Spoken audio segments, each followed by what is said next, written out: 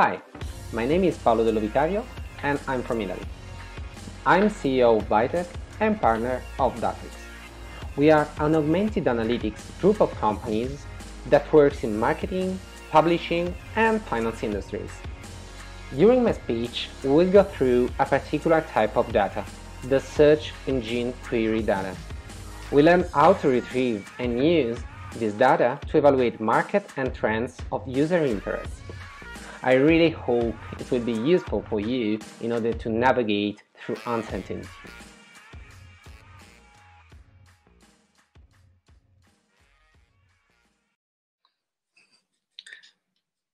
So, hello everybody. Thank you for being here. I'm Paolo Dello Vicario, and today we will go through, as I mentioned, the search query data from search engines. I'm not a data scientist. I'm a CEO of a performance marketing and artificial intelligence company. So I'm basically someone who works with artificial intelligence, but who use artificial intelligence and natural language processing tools in order to make business. Today we'll go through search query data, we'll go through search engine data, and we'll try to find what are to know what are the methodologies and data you can use to analyze market and predict trends. That's something quite useful in these times of high volatility, in which we are interested in search what are the interests of people and what are the insights we can extract from market.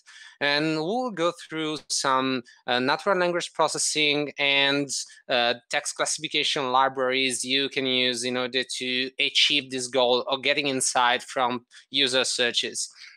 As I mentioned, I'm Paolo Dello Vicario. I'm CEO of Vitec. This is a performance marketing company, a market company who develop softwares and solutions with artificial intelligence for performance marketing, and partnering Datrix. There's the group that develop applications of artificial intelligence for customer intelligence and publishing. That is the group from Vitec belongs to. I'm also coordinator of the Master MIPS in the University of Tuscia, Master in Artificial Intelligence for Business Applications and Securities, and the Growth Hacking Master in Talent Garden. This is the leading co-working space in Europe, and I organize the Growth Hacking Master in Italy for that school.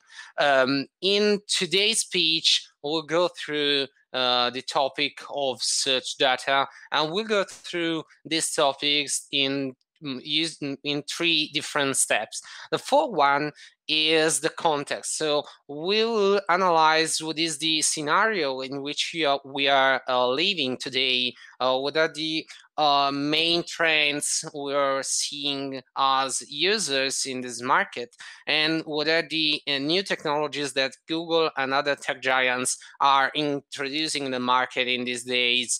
And that's something quite important, quite interesting in our case, because these tech giants are moving fast in developing, changing user behavior, in changing the way in which we are actually dealing with search. We are dealing with finding information online, and so in the way we are searching for new data, and we are generating data that analysts could extract and analyze. The second part is about data sources. So starting from the context, the scenario we will describe in the first part, we'll go through the different data sources you can use, such as the search query data and internal, external, so for example from Google, Amazon, and other search engines, and internal, so website search. We'll go through the types of data you can analyze, and we'll see what are the methodology and endpoints you can use to extract this data fast and in a cheap way. And on the third part, we'll go through the opportunities. So starting from data sources and context, we'll see what are the types of analysis and applications you can you can start to deal with tomorrow. What are many applications we try to do in this year, and some libraries you can use to use this data to extract insights and take decisions starting from this data. Let's start with the context. In these days, the context is really important because the way we are searching for queries, the way we are interacting as a users with search engines, and people is interacting with search engines in these days is changing rapidly.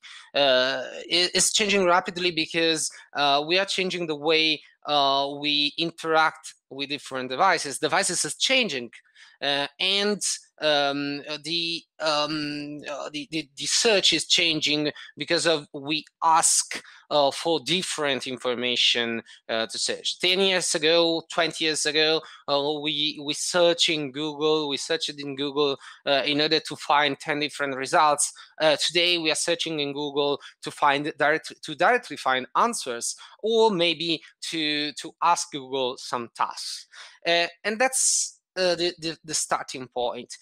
Today, I don't know if anyone of you have seen this image in the past. That's the representation of the Google Duplex application that Sundar Pichai, former CEO of Google and Alphabet, showed at the Google I/O conference 2 years ago.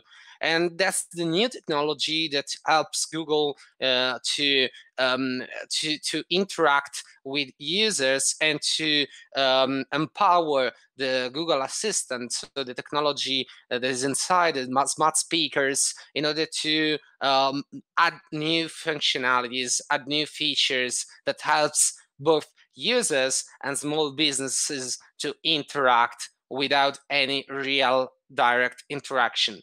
I will show you the video, and then we will go through the other part of the speech. The progress with the assistant. As I said earlier, our vision for our assistant is to help you get things done. It turns out a big part of getting things done is making a phone call. You may want to get an oil change schedule, maybe call a plumber in the middle of the week, or even schedule a haircut appointment. You know, we are working hard to help users through those moments. We want to connect users to businesses in a good way. Businesses actually rely a lot on this, but even in the US, 60% of small businesses don't have an online booking system set up. We think AI can help with this problem. So let's go back to this example. Let's say you want to ask Google to make you a haircut appointment on Tuesday between 10 and noon.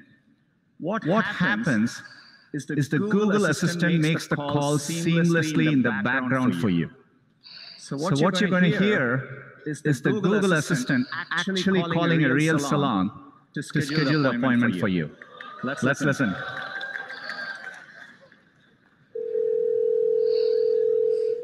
How can I help you? Hi, I'm calling to book a women's haircut for a client. I'm looking for something on May 3rd. Sure, give me 1 second. Sure, what time are you looking for around? At 12 p.m. We do not have a 12 p.m. available. The closest we have to that is a 1:15. Do you have anything between 10 a.m. and 12 p.m.? Depending on what service she would like. What service is she looking for? Just a woman's haircut for now. Okay, we have it 10 o'clock. 10 a.m. is fine. Okay, what's her first name? The first name is Lisa. Okay, perfect. So I will see Lisa at 10 o'clock on May 3rd. Okay, great. Thanks. Great. Have a great day. Bye.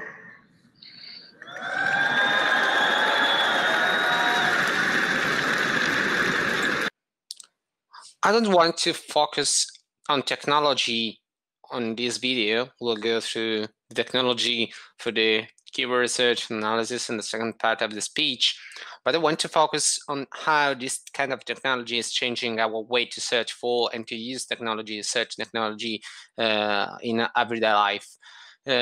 Because today we are introducing, sorry, or we are using our different smart speakers in our home, in our lives.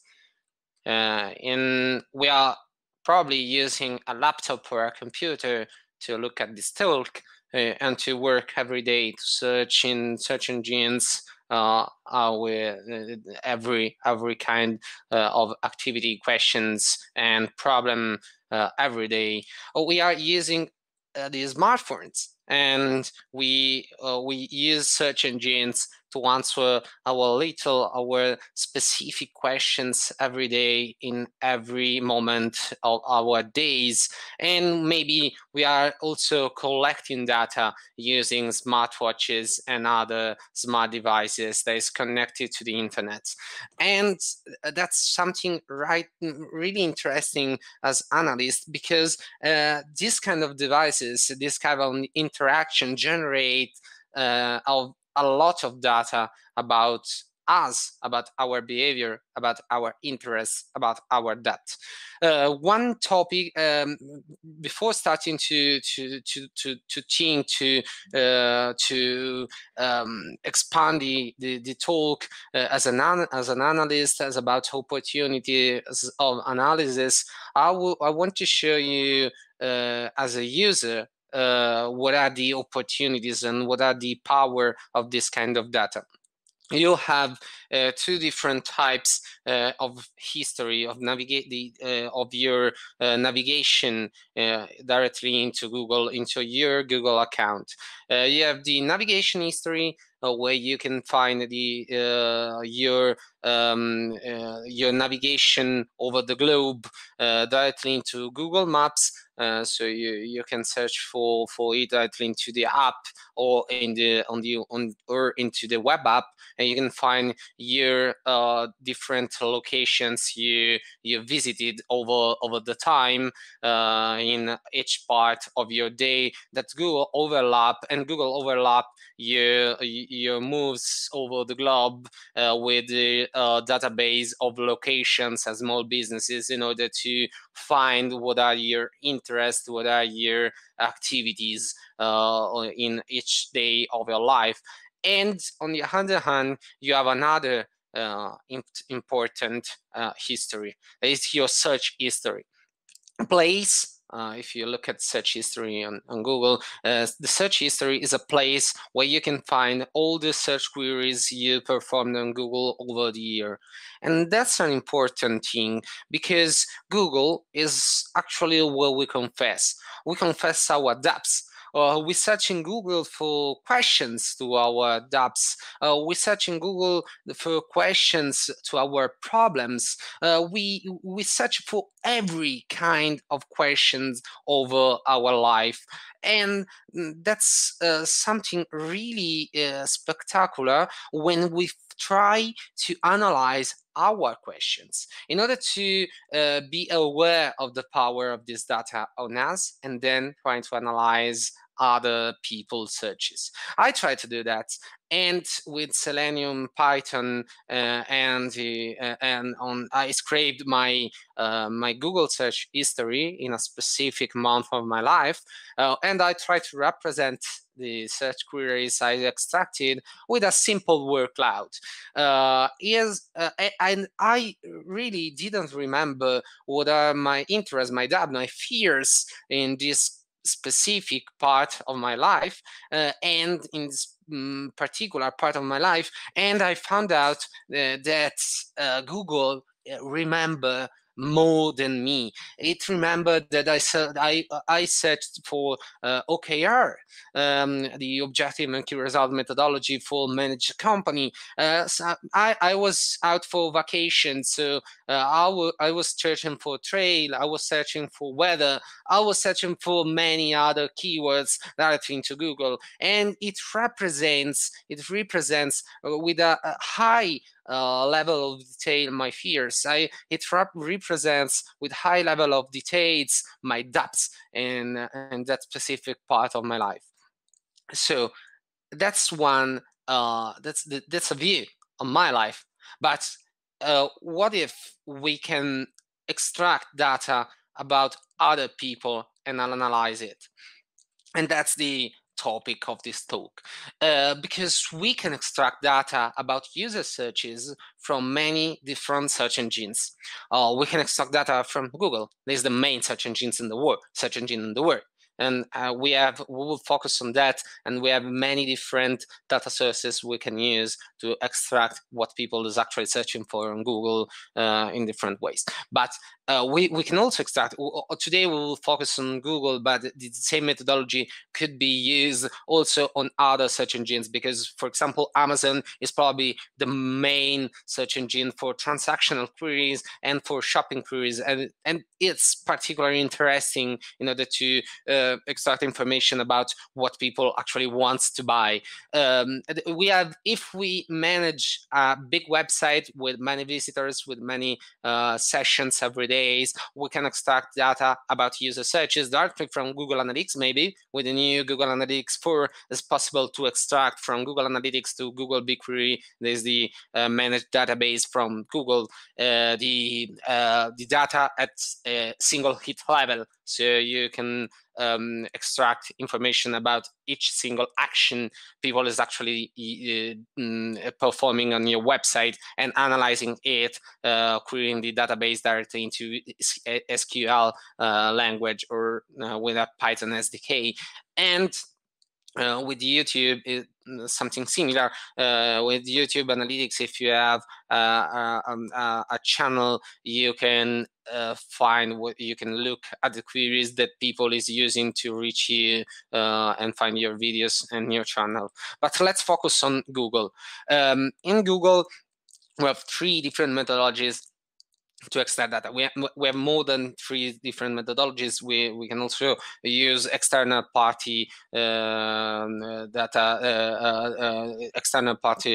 sources, but I will show you the 3 data sources you can use after this page, and there are basically 3 different data sources. The first one is the Google suggestion data source. So basically, when you search in Google, when you type a query in the search bar in Google directly into Google, you will find a list of suggestions that is based on the Google language model. So starting from a keyword, Google will show you 6 different suggestions of different keywords. So if you concatenate this keyword, your starting seed keyword, with another letter of the alphabet and another letter of the alphabet, you can find tons of different suggestions related to a single keyword. So if you concatenate your keyword with Y and with other prepositions,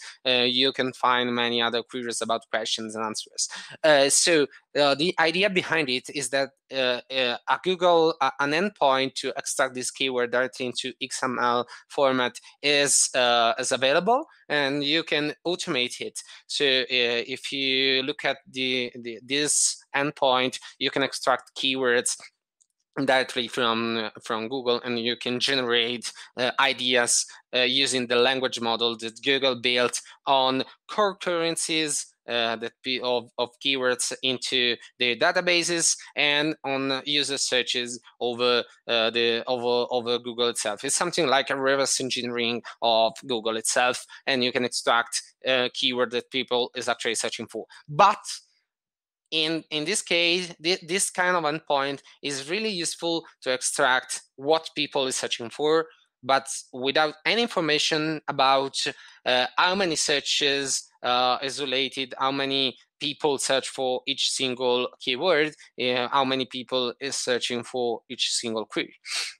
You can use 2 different tools in order to extract this kind of data. You can also use Google Trends as a Python package. You can use as PyTrends, but it's just scraping, so it's another topic. You can use two official tool. Google Search Console if you own a website with a huge number of visits every day, you can extract for this website some metrics like click impression, average rank, and click-through rate is a metric that compare click and impressions and with different dimensions, so page, query, devices, and country. So if you own maybe a big publisher, you can extract the queries that people are searching for this website where the newspaper ranks for and get many insights about that query. On the other hand, there is another official tool. There is the Google Ads Keyword Planner tool. And on the other, as a developer, you can access it through the link I show you in the bottom part of this slide. Is the traffic estimator service. If you own Python, an endpoint, a token to access this data, you can create it for free. If you own some campaign right into Google Ads, you can extract the search volume for which query you want and filter the data for country, region, language, and split it in different dimensions: query, month, and year. So you can have information about how many searches is performed by users in a specific country over the last 36 months and analyze this data. But there is some, this as well, we can extract data, but we have some problem because generally it's really difficult to analyze a market only starting from keywords, because to describe an average industry, so for example, cosmetics, you'll need something like 1 million different keywords. And that's the spreadsheet, the example of a spreadsheet that consultant and SEO specialists, so people who is dealing with this kind of data, are using to analyze keywords. You have the keyword, you have the volume, so the number of searches that people is performing on Google each single month for that single keyword. And these two first columns are something that you can extract with the API I showed you in the previous slides. But you have also other columns, is the classifications column, that you need to build basically manually. And that's a problem. That's a problem because you will approach to this classification task in different ways. In most cases, the update are extremely expensive because of this kind of classification is made manually, because it's difficult to classify keywords based only on, there are not specific documents that's introduce many problems of classifications. And so generally you will perform the classification task manually, and the updates are really expensive. So this kind of analysis is rarely updated, and you lose if you update it once a year or monthly on a monthly basis. You will lose the speed of action. So if you are looking for trends but you update the analysis once a month, it will be difficult to be first on a trend before your competition.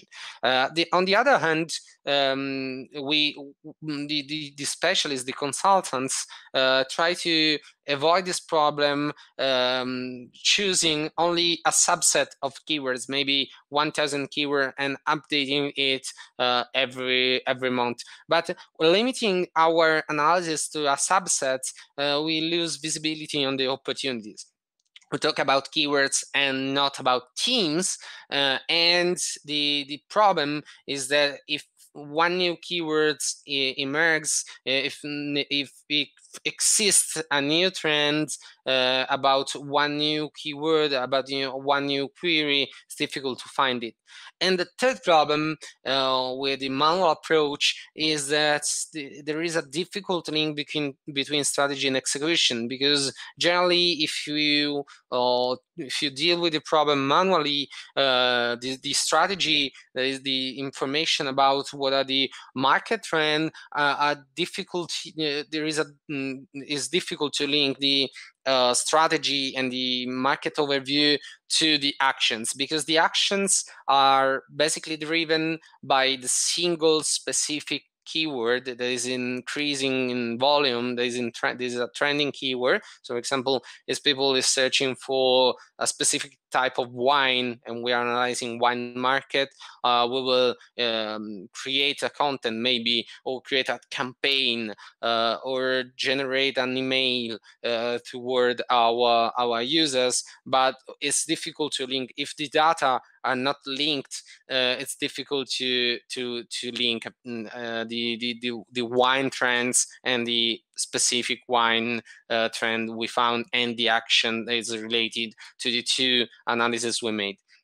So we need to link the data and generate one analysis that help us in order to start from the bottom level, so from the keyword level up to the market overview level, in order to link strategy and execution directly.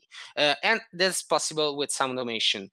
You can we try to do that in this month, and we noticed that fast way to do that is to use RNNs, so recurrent neural networks, linked to the to some pre-trained embeddings from Facebook, Google, and Stanford. The best one is probably the fast text embeddings from Facebook. So if you are not aware of the embeddings, it's basically a methodology to vectorize the words. So in this principal components analysis, each single word in our vocabulary is represented by a single point into the chart, and the position, the elements of the vector that we use to represent each single keyword is based on the co-occurrences, the correlation of position of each single keyword, of each single word in a corpus of text that we've used for training to find the right position of each word. Fast text is the algorithm that is the embeddings that Facebook introduced some years ago, starting from Wikipedia corpus of documents, and the Common Crawl. There's another big database of crawling all over the web. If you apply the vectorization with fast text, for example, you can apply many properties of vectors directly to the words. So you can cluster them and find a cluster of words that are countries, and you can apply transformation to these words in order to find other words. So, for example, this vector is the capital vector, for example, and if we apply the transformation, this transformation to Italy, we find Rome. If we apply the same transformation to France, we'll find Paris. There are many properties typical of vectors, but we apply them to words. So the idea behind it is to use this kind of classification in order to start the training of our algorithm. So we generate with the expansion of keywords, the language from the language model of Google, we will extract many keywords from our database, and we will generate a database, a list of keywords. So a keyword, the volume, and a seasonality array for the last 36 months. Then we separate we split our database in two parts. A part that a specialist, a consultant, a person will classify, but a little part that will be our labeled sample, and another part that will be the target of our training, of our algorithm. Then we will train our algorithm. Is basically a long short-term memory recurrent neural network. There is a particular type of recurrent neural network that is really interesting for classify and represent the sequences data, starting from the fast text embeddings. We built it with Keras. We prototyped it with Keras, and if we train this kind of recurrent neural nets on our label data, we can add the classification of a new label to our data with a high accuracy level. We start from 96%, but in some cases we target also 99% for this kind of data. And so basically the structure of the recurrent neural netting is something similar. An embedding layer that we will not train with our training phase when we'll train the algorithm, to long short-term memory RNNs layers, and one dense layer, the output layer, with a softmax activation function with the dimension of the number of category we want to use to classify keywords, so the number of labels we found on the training set. And this kind of activity, this kind of approach lead us to will lead us to automatic classification of our keyword set. So we only classify the first part of data, and then we'll release to the other part. Then we will have an updated data set about user searches. What we can do with that if we update it very fast, and if we have an insight about millions and millions of different queries. The first application is the simple analysis on a single market. So that's an example in wine sector, in wine industry. So for example, we can analyze wine industry and find what are the categories that are the main categories of searches for a specific industry. So name, typology of wine, accessories, and other. You can analyze the seasonality and the seasonality for each single category. So, for example, in France, there is a high seasonality level. There is a peak that has a peak of interest in near Christmas. In Italy, we have a completely different behavior from users, and you can find also emerging trends. So categories that is actually not seen in the general scenario, but they are increasing in volume. So, for example, this single type of grapes that people are searching for. And you can use the Facebook Prophet library in order to predict trends in future and find outliers in the behavior of the single trend.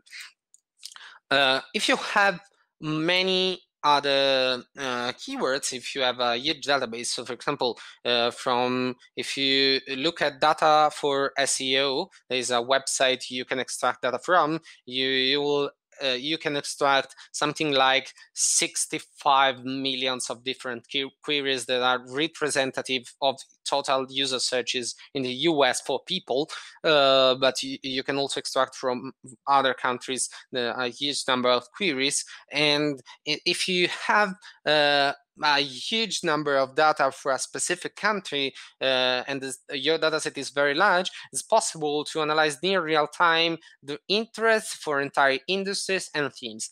We did that, this kind of analysis during the first part of lockdown in Italy and in the US, and generate two different analyses I linked directly into this slide, and found out that for example, during the first part of lockdown in Italy, the interest for children literature was increasing in volume over every single day. Before we seen the increase in sales about children literature, because people were searching for entertainment for their children, and they used to buy many new books and children literature for their children. And we can find it before we can track this kind of behavior with other type of data. So act starting from this data. If we cluster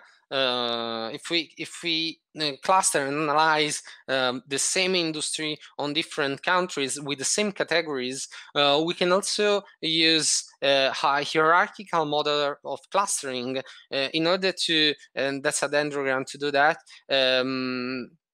to cluster countries of regions together. So that's an example of the wine industry.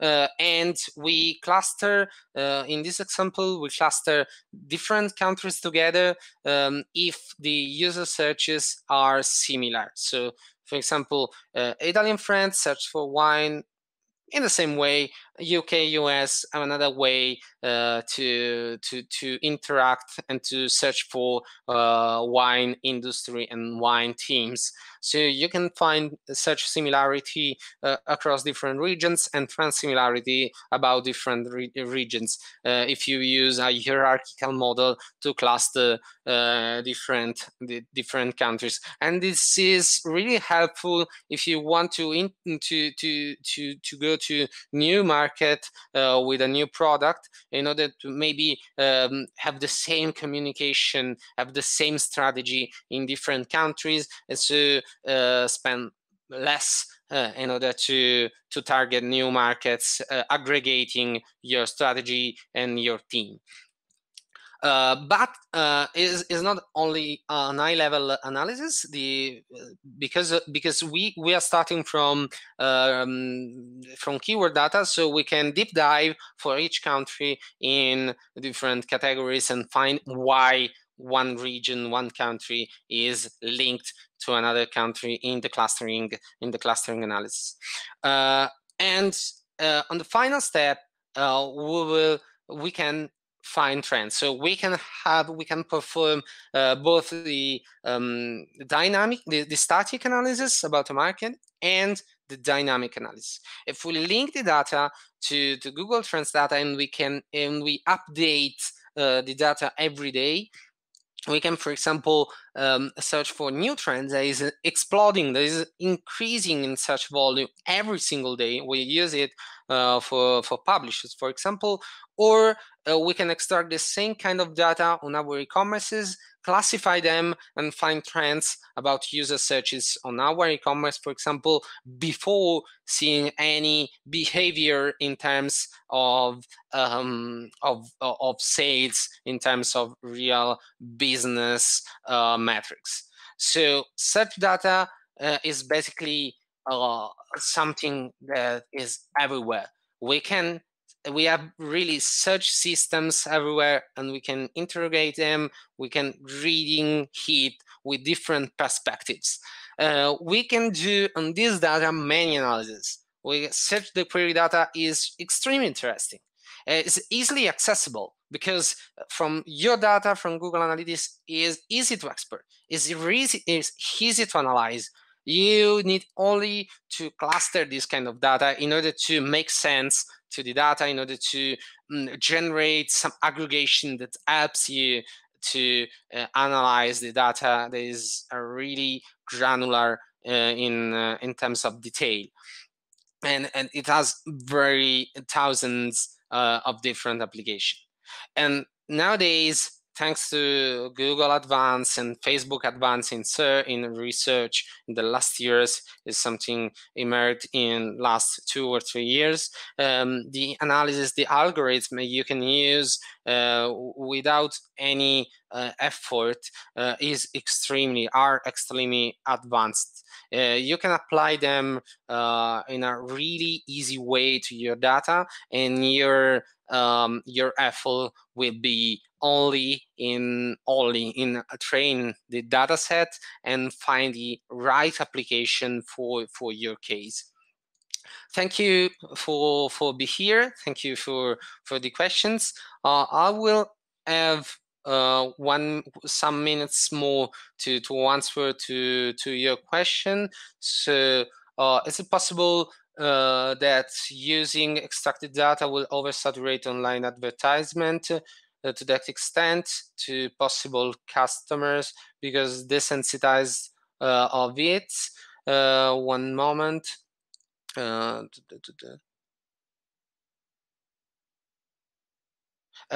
you repeat the questions? I didn't get the question, sorry.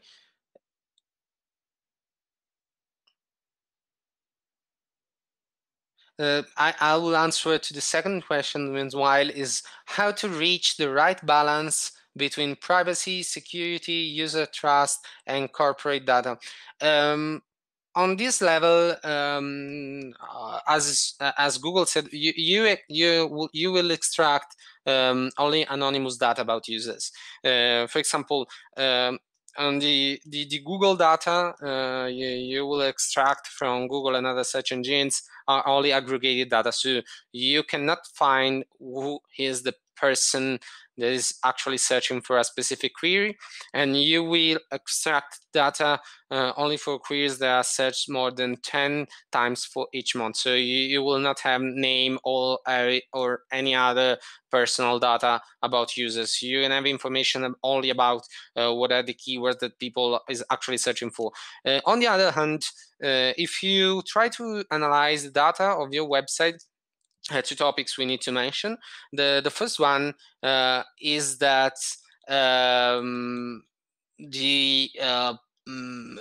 when you extract data from Google Analytics for data into BigQuery, you will have only information about the cookie of the person. So nowadays it's possible to target people based on user search. So that's something that leads to some privacy problem if you want, but you will analyze data only on aggregate level as the Google data. In future, it will be difficult to identify users because the third-party cookie is probably near to death. But you will analyze this kind of data in aggregate way, and that's really that's something really important in this kind of analysis. So you will never use this kind of data to find what is the interest of a single user. So if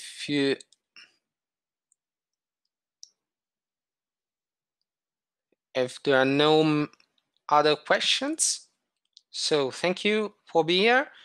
If you want to, I will connect also to the Zoom room if you want.